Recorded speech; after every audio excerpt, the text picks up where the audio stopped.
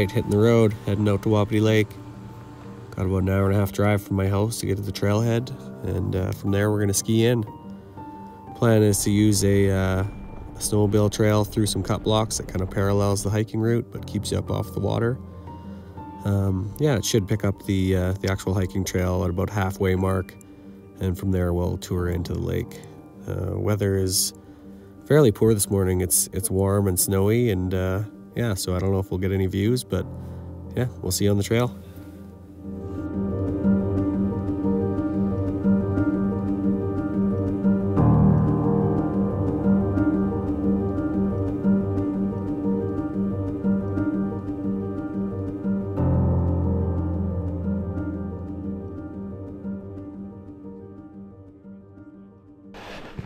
We're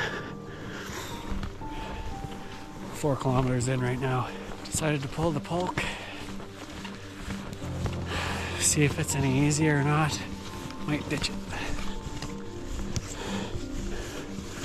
It's just warm enough, the snow is starting to fall up, so I hope it doesn't get too much warmer.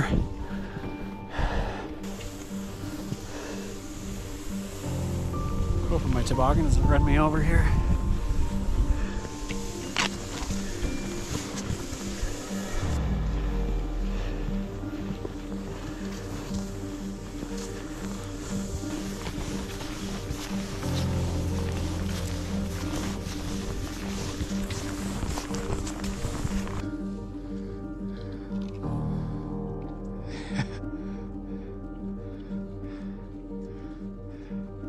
Oh, I can tell already that's going to be a chore with a sled behind me. Following Bruce through the cut blocks here. About 8K in. What a beautiful day.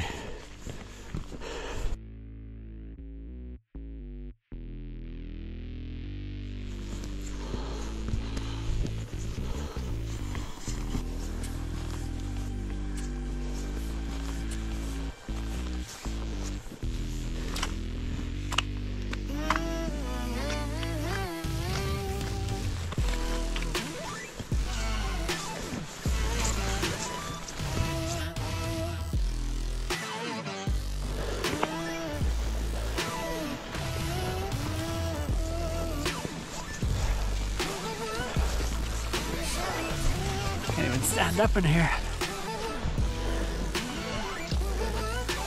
Can't see it, but there's mountains up there.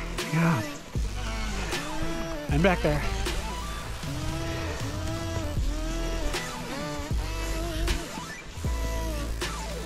And now we route find.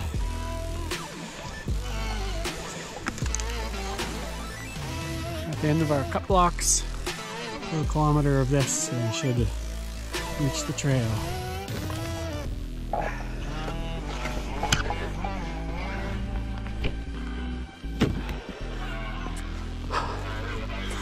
Finding the limitations of the sled. My biggest fear is my tips going under a log.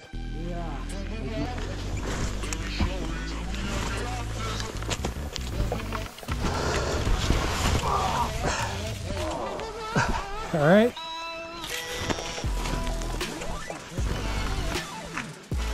You need me to come unclip you? Okay.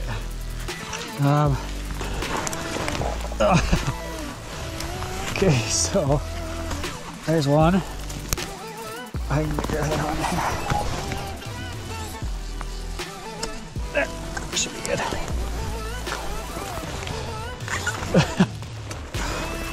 Imagine just starving to death because you were stuck to a tree.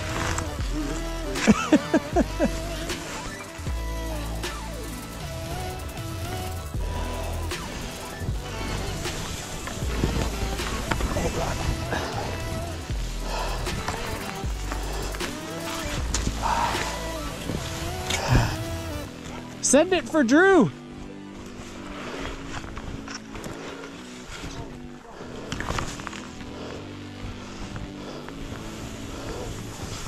Whoa! Oh, okay.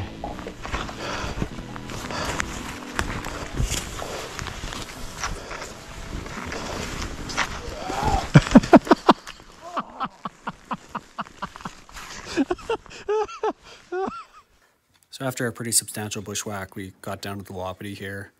Chewed up a lot of time in the bush navigating, but it was a really nice test, and it kind of worked out the way we wanted to. Ended up coming out just upstream of Duke Lake. The water was quite a bit more open than we were hoping. We kind of wanted to travel upriver on the edge of the river, but it just wasn't going to be safe to do so. So we side hilled where the hiking trail is, and just kind of put up with that for as long as we had to. Farther up here, you'll see a Wapiti and onion sign. That onion sign is the way we took out. That appears to be what the trapper uses to get in there to his cabin.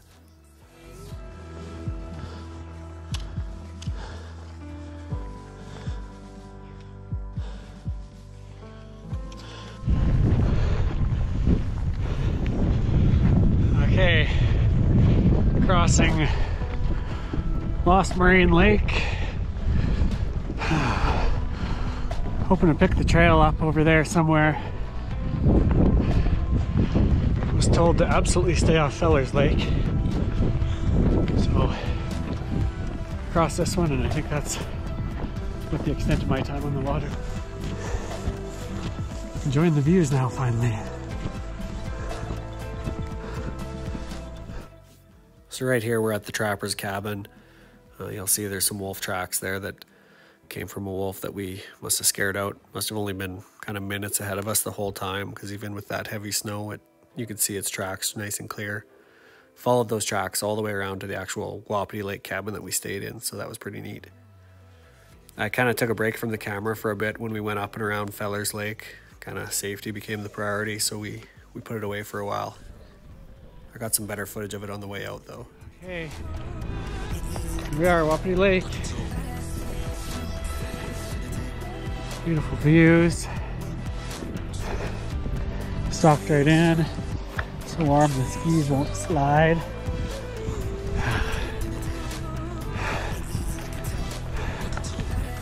Beautiful times though.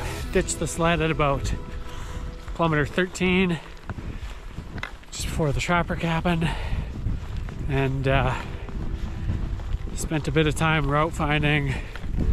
Fellers Lake is wide open. We were already told not to cross it anyways, so the plan was always to go around it, but another couple kilometers and we'll be at the cabin. What a day. Going on 7.5 hours. Only about 20k distance. We're at 20.5 now. Skis are grippy as ever. Hoping for some glide tomorrow.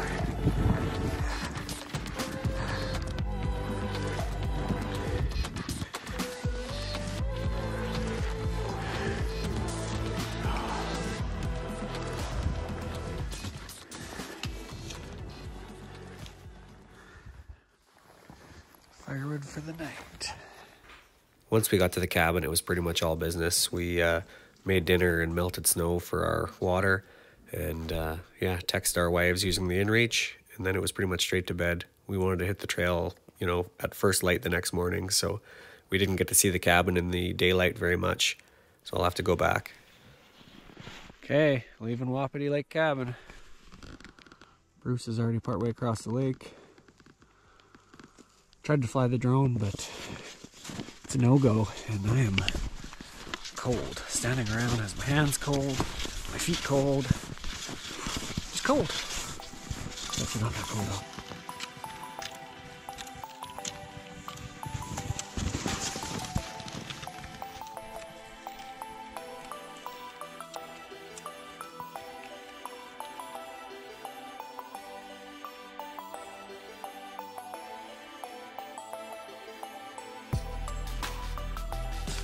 The wolf tracks that we followed all the way around the lake.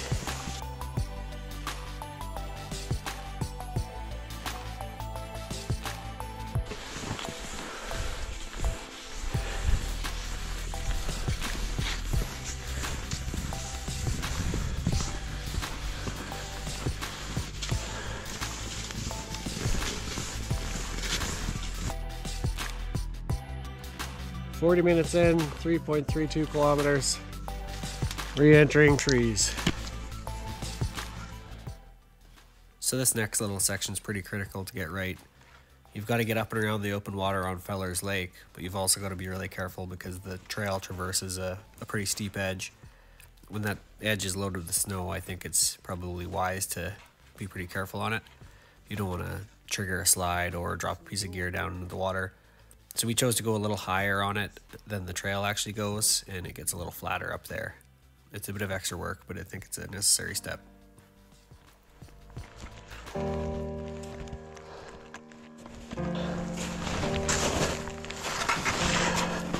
Bruce left his skis on. I took mine off. I think it's working out good for him. I'm worried I'm gonna drop a ski. Up above Fellers Lake.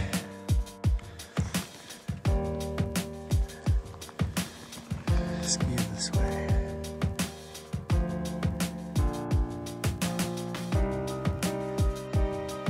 When I stayed on the tracks, it was not bad.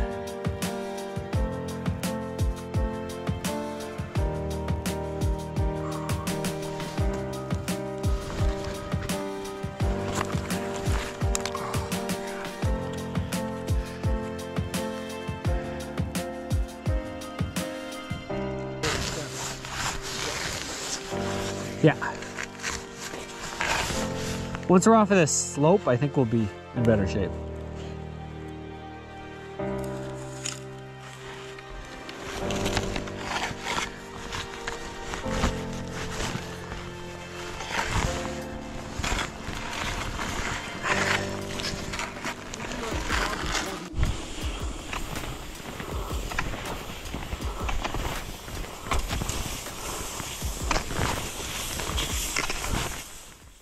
So at this point on the way out, we came back to the spot we had stashed my sled, got hooked back up to it, and then we were on the way again.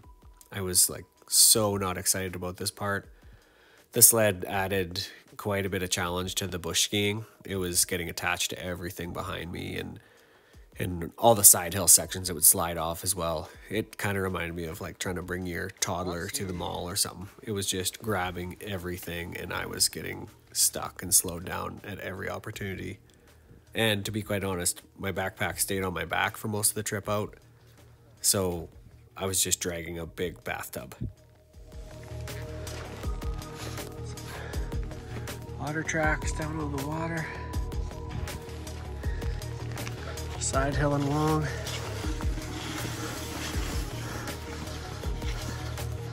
We're wondering what he's doing. He's wondering what we're doing.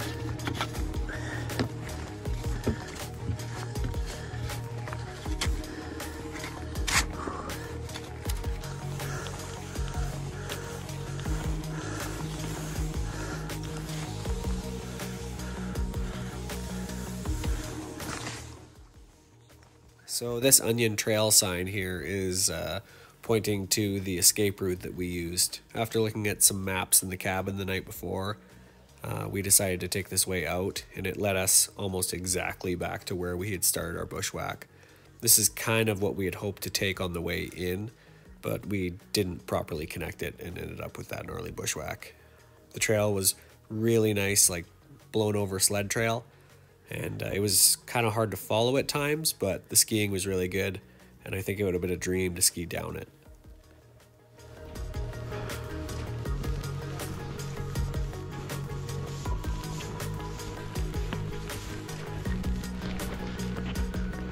Would you look at that?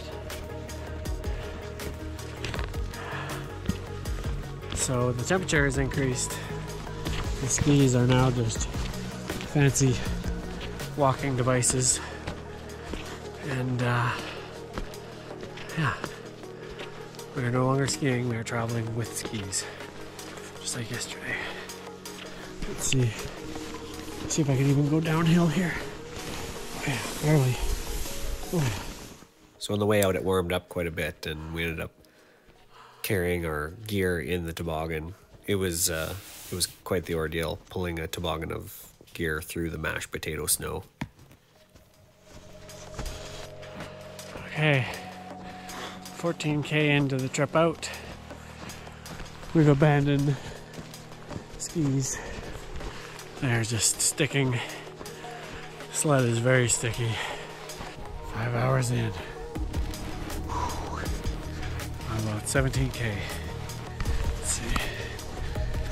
16.7K right now. 2 more K to go.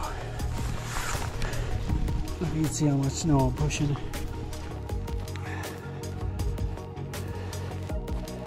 I've never been happier to see my old hunk of junk truck on the side of the road. It has to start now.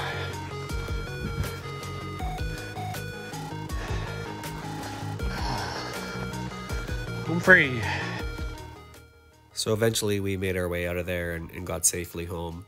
Overall, the trip was amazing, and snow conditions aside, it was awesome. Wouldn't change a thing.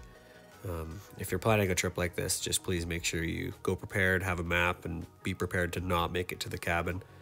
There's a good possibility that something will stop you midway and you're gonna have to sleep out. So yeah, be prepared and play safe. Thanks for watching.